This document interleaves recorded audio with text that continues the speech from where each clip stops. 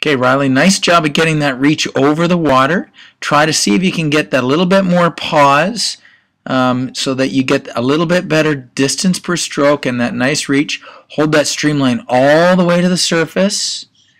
Get your head back a little bit more with your hips high and really, really try to emphasize that distance per stroke.